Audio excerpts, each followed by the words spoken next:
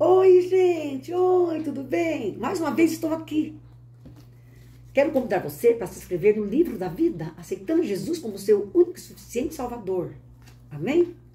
Se confessarmos nossos pecados, Ele, Deus, é fiel e justo para nos perdoar os pecados e nos purificar de toda injustiça. Porque o sangue de Jesus nos purifica de todo pecado. Depois que você se inscrever no livro da vida, corra aqui no meu canal, inscreva-se, aperte o sininho, né? Comente, curte, compartilhe, né? As coisas boas, que eu quero ser uma bênção aqui. Vamos ao que interessa hoje. A história de hoje é o Filho Perdido. Está baseado lá na palavra de Deus, história bíblica, em Lucas, capítulo 15, tá bom? Então, o Filho Perdido. Vamos aprender que Deus, Ele perdoa e esquece, perdoa as pessoas, né? Que erram e ficam tristes e se arrependem e pedem perdão. Jesus contou mais uma história. Falou que um homem tinha dois filhos, gente. Um dia o filho mais novo, né, o caçula, falou pro pai assim: pai, o senhor dá todo o dinheiro que pertence a mim, pai? Adianta, pai, a minha herança. Gente, herança é de pessoa que morreu, o pai dele estava vivo, não existe herança de vivo. Mas esse filho, ele ousou pedir a suposta futura herança dele. E o pai, como amava muito o filho, ele atendeu o pedido dele.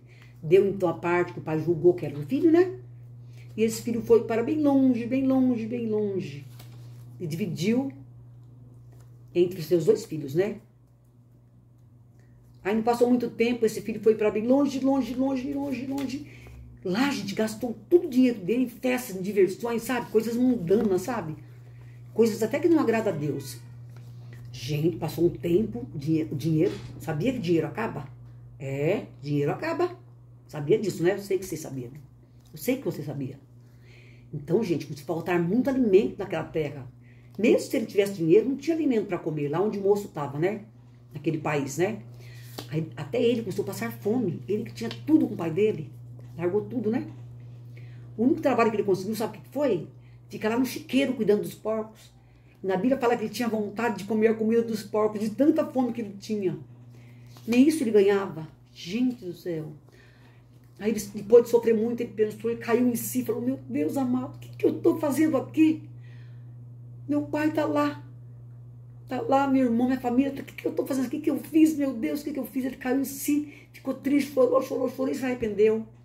E falou: eu vou voltar para casa do meu pai, eu vou voltar. E vou dizer para ele que eu estou muito arrependido, vou dizer um monte de coisa para ele, que eu estou muito triste do que eu fiz. E vou pedir perdão para ele, e que ele pelo menos me faça como um empregado dele.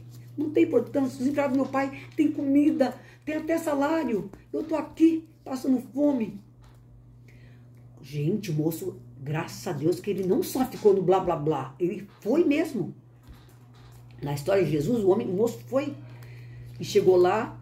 Quando o pai dele viu de longe ele reconheceu. Imagina todo dia esse pai olhando, viu uma pessoa lá longe. Ai, será que é meu filho? Meu Deus, é meu filho, né? Ele não desistiu de esperar o filho dele. E até que chegou o grande dia que esse filho dele chegou todo esfarrapado, todo sujo, né? De mal cheiroso, sabe? Desculpa a palavra assim, ó, fedendo, sabe? Cheiro horrível, insuportável, a porcos, né? Mas o pai beijou o filho dele, abraçou e perdoou o filho dele e mandou fazer uma grande festa para ele.